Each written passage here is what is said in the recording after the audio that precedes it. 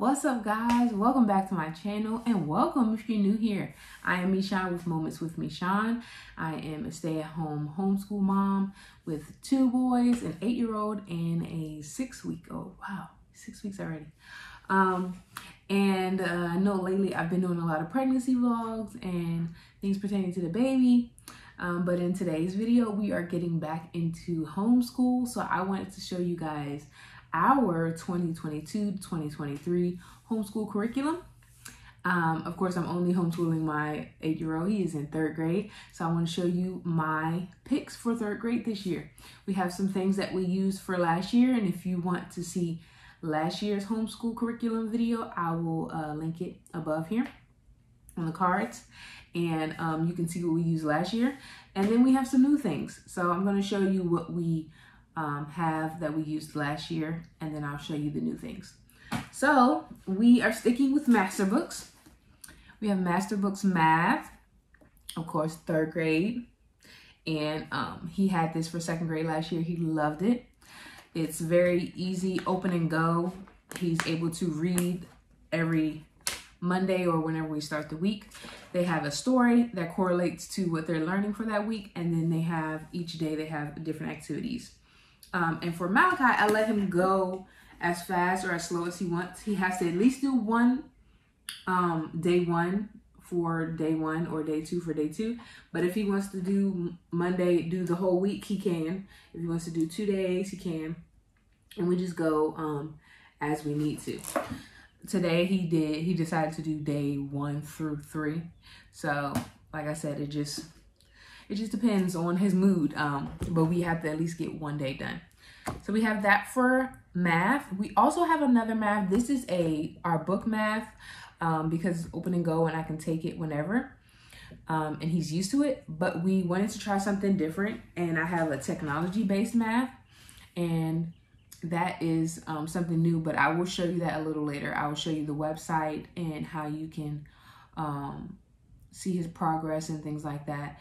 And if you want to see that, wait to the end, okay? For master books, again, we have language lessons for living education. So our language arts is in here. Same concept, open and go. We have a story on day 1 that correlates to what they're learning for that week. And you have the answer key in the back for the parents. Like, it's very parent friendly. You don't have to sit there and manage and monitor every single little thing.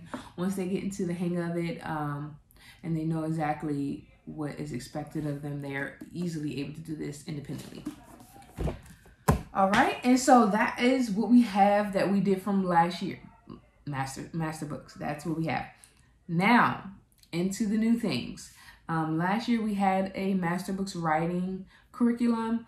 I wasn't too much of a fan of it, and so I wanted something simple, but that would help him with like grammar and things like that. So I have a Scholastic grade 3 writing book, and it seems like it's going to be great for him. It goes by the state standards, and of course homeschoolers, you don't have to, but it kind of helps me to see like what exactly they're doing in that grade and how I can make sure that he's on the track that he needs to be.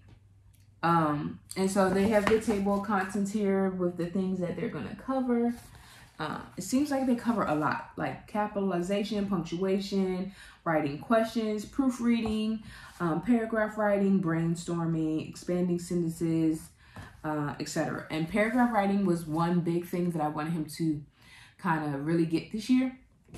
The language lessons for living education, this has paragraph writing closer to the end of the book, but so to kind of hone in on that skill, I have this as well in the writing section. And so I'm gonna kind of just pick a page and get him to do it, and we'll do it together because writing is not his strong suit. So I want to make sure that he's really understanding the material, and it's really easy. It seems like it's going to be really good for him. So that's just a Scholastic book here. And then I also have, which I don't have right in front of me because it's online, Teachers Pay Teachers has a handwriting curriculum, so it's part of the writing, but it's not like grammar or anything like that. Just to work on his penmanship, and it has regular, you know, handwriting, and then it has cursive, and so it has those pages there. I have printed them out. I'm going to put it in like a binder, and I'll have him work on that each and every day to just kind of practice his handwriting. It's getting a little sloppy. He has okay handwriting for a boy, and for an 8-year-old, but I just want to work on it so that we know how we're forming the letters and things like that, because I think some of that got lost over the summer. So I'm glad I have that curriculum. I bought it, and I believe it was only like $15, and that's because it was like a whole year's worth of curriculum for cursive and for print handwriting. What is next? Let's see. So since we're under the kind of language arts umbrella here, I have a spelling curriculum. Again, for spelling last year, we used, was it master books? Well, we just used the language arts. They have like a, spelling words for each week. So we used that as our spelling. And we did like little spelling games and tests on the whiteboard.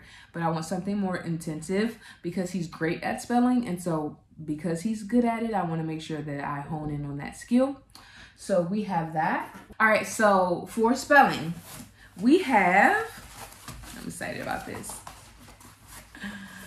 All About Spelling. If you know about this company, they also have an All About Reading, but like I said, I already have my reading down packed. But this is the program that takes the struggle out of spelling.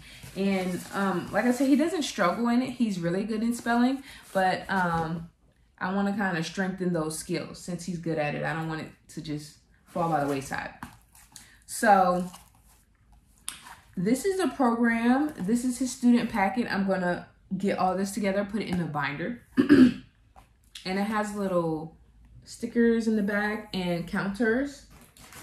It comes with flashcards, phonogram cards, reviewed for that, and phonogram sounds. It comes with the spelling interactive kit where it has like the letters that he can pull out and play with. The color-coded letter tiles, that's right here. And so it kind of correlates with their app that they have as well. You can use the tiles online, but you have to pay for that. And then it comes with a teacher's manual. So parents, it tells you exactly what you need to do each day or each week, however you're going to do it. For me, I think I'm going to do it weekly because like I said, it's not a weakness of his. It's just something that I want to strengthen. And it tells you like what you need to gather for the week, gather the materials. You'll need a student packet for level 1, the letter tiles, the phonogram sounds app, spelling review box, divider cards, and lined notebook paper. And then they have some optional things, the stickers, colored pencils, letter tile magnets, and a magnetic whiteboard. And then it shows you like the different multisensory learning. So if your child is a visual, auditory, or kinesthetic learner, it shows you like what are some things that you can do for that specifically. And then it kind of just dives into what you're going to do. And it's really interactive. It's not really an open go. You have to kind of know what you're doing beforehand. So if you don't like that type of thing, this wouldn't be for you. This is really something that you have to have prepared and work with the child. But that's okay with me because most of his stuff is open and go. But this here, I'll make sure that every week I know exactly what we're doing. So in this box here, I'm gonna show you. This is the review box. It has the sound cards. This is the box where you take all the things that they give you here and organize it here so that it's easily accessible when you have to do a lesson. It tells you exactly what you need, like I said, in the teacher manual. And so it's a step-by-step guide with the lesson plans. It tells you exactly what you need to do. It is also customizable. So if you had multiple children, you could customize it and use this same one for different children. Like if he needs to work on phonemes and another one needs to work on something else, then you can customize it in that way. And then it has a built-in daily review. So every day if you're working on it every day or every lesson, whenever you're working on it, you can go back and review what you've already learned so they don't lose that. So I love that about this, and I haven't started using it yet. I still have to organize it. It was still in my FedEx box, but I'm really excited about that this year. So that is for spelling, and language arts is finished, okay? I'm going to piggyback onto math, okay? Math. I have the master books, but this year we are using Beast Academy. I've heard great things about Beast Academy. It comes with this great kit, and it even he even has like a little shirt. And so these little characters here, they're the main characters in Beast Academy. He creates a character online, and he basically goes through school. And it's more of an interactive, like problem-solving type of math curriculum. And I made sure that I got book and textbook. You can only do, not book. Online and textbook. You can do only online, but I like to have tangible things, especially for Malachi. Like if I don't understand something, then I can use this. But the one thing that I love about this curriculum, it is like comic based, so it's really fun. It goes through by storytelling. And so here we have the math guide and then the math practice. And so in the math guide, let me show you. This is how it introduces the subjects. It's literally comic book. And so they're talking. And so if your kids love comics, this will be great for them. And it goes through what they're learning, see, like place value and all of that. And this correlates directly to what they're doing in the app. So right now he's on 2A, and it goes all the way to let me see, 2A, 2B, 2D. Yep. So 2A through 2D, and it goes all the way down. And then I even got this puzzles thing. It's really, critical thinking. You have to really think. It's not just normal puzzles. You have to think like what numbers I want to put in there. You can't repeat, things like that. Like kind of like Sudoku type of games and puzzles. Those that really just get your mind going. And so they also have the answers in the back. So if you don't understand it, you can be able to explain it. And this is really good. This is just another practice. Like I said, he doesn't have to do this, but if he wants to, or we have extra time, he can do that. So I'm really excited about that. And he can get extra practice with this as well as the master books. They don't correlate as far as like what they teach. So that's kind of good. I like that he'll have a wide range of math lessons or math concepts that he'll get to learn this year. And so he's excited about that. He actually has already started on the app. We haven't started with the book yet. So some things have been difficult for him because it's a different type of layout, but he likes it. He likes to play. He likes the characters and the things, and he like earns coins. And so he'll come to me and be like, look, I got 3 coins, or I got 3 stars, and this, that, and the third. And he loves it. And I'm glad that he's excited about doing the math. So that is it for math. Math, language arts, we're done. History, I am not doing a history this year because he is doing history with our homeschool co-op.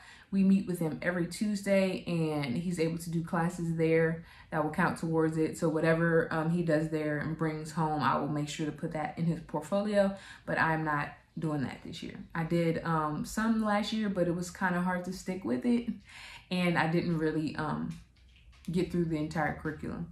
So I'm glad that he's able to get that with his co-op. For science, he's also doing science at co-op, but we did agree on making sure that we do 1 science experiment a week. So I got this here, awesome science experiments for kids.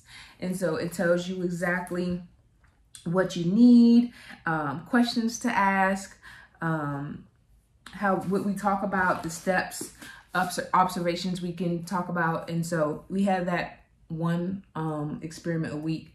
and this is easy, something for him to do. He loves to experiment. He loves to see why things change and things like that. So I thought this was a great book for him and a great addition to the science that he'll be doing at the co-op. I believe he's doing gross anatomy. So that's really exciting for him, also because he's interested in being a veterinarian, and gross anatomy is like one of the courses that he will take in college to be a veterinarian. So really excited for that. And I believe, let me see, is that it? We got math, we got language arts, science, history is at the co-op, spelling, all of that is under that umbrella. So I believe that is it. That is our 3rd grade curriculum picks for the 2022 to 2023 school year. I'm super excited to see how everything will go. I will make sure to do updates and see what's working, what's not. And of course I do day in the lives of homeschool, so you can see like how we operate, what we do, and things like that. And I'm excited for this school year and what is to come. So make sure you guys stay tuned. And if you like these type of videos, give this video a thumbs up. Make sure you hit that red subscribe button, and I will see you guys in the next video. Peace.